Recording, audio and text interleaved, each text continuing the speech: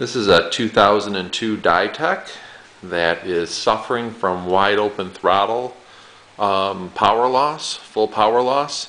It runs well up to about 30 miles an hour, but then it starts to die off. It also has on here, just as a side note, a power LED outlet that you can actually charge the battery with and actually bring power up to GPS units and things like that with it. But in any event, the problem on this 2002 is over here on the other side.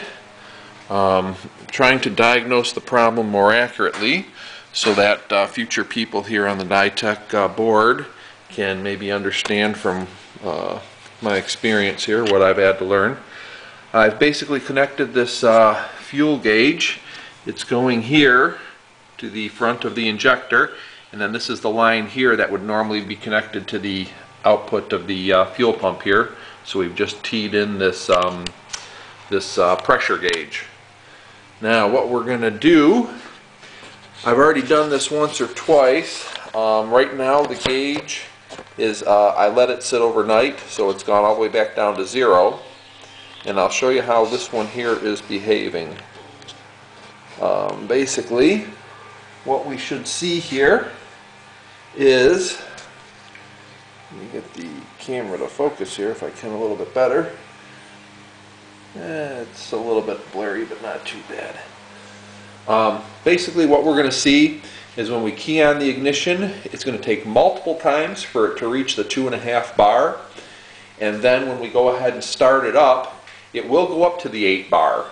But what's going to happen is, as we go to wide open throttle, we're going to notice that it drops down to 4 bar. Again, this is on the fuel pressure line. So let me go ahead and do that. Let me go ahead and key on here. See, this is key on once.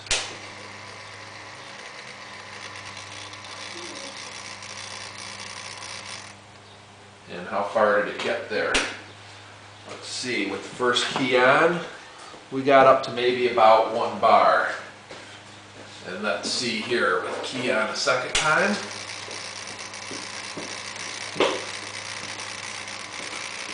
Yeah, we're getting up to about, yep, there we got our 2.5, 3 bar. So that's not too bad. So 2 key-ons.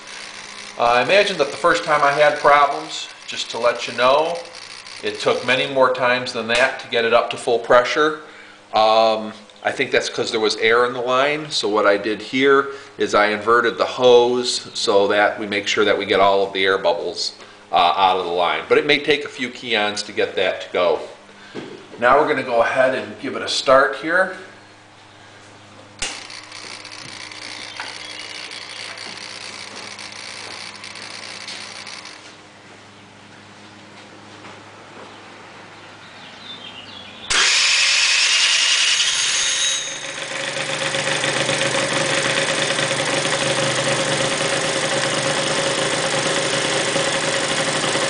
And that's a full-on cold start right there.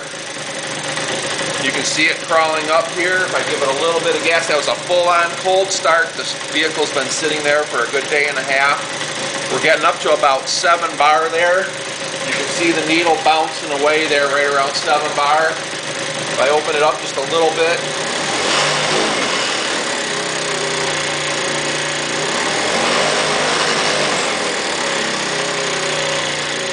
you'll see that we get up to about 7 or 8 bar.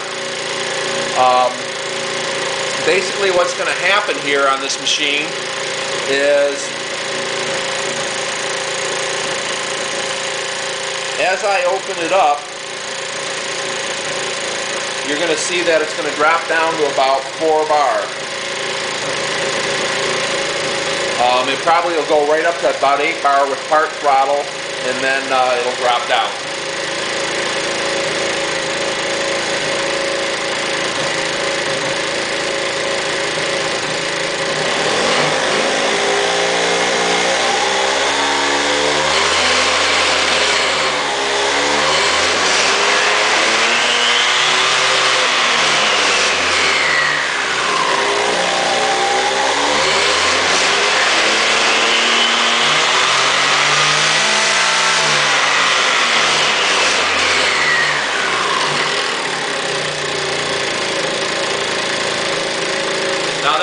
this noise you're hearing is I've got it on my lift table.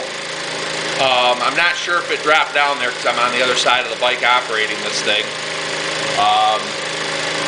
So I'm not sure that it fell off to the 4-bar or not. Let me go ahead and open it up one more time, but that horrendous vibration noise, it's just because it's running on top of a lift table.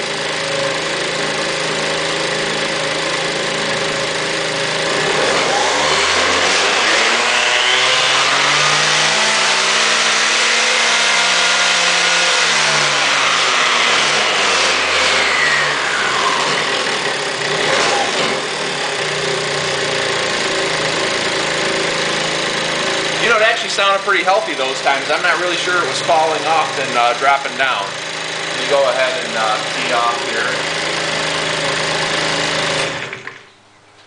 Now, the other thing that I was watching for here was to see how fast the leak down is. And it actually leaks down pretty slow. So, that was kind of an interesting run because I didn't really hear the motor cut out that time. Historically, it's been